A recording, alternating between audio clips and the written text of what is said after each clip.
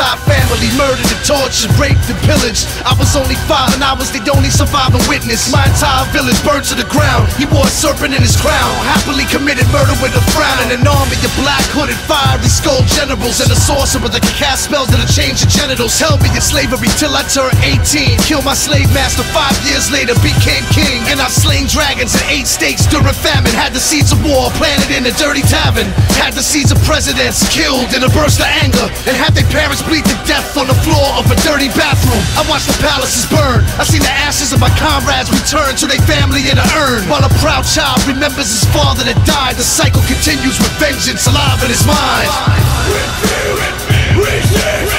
War is my destiny.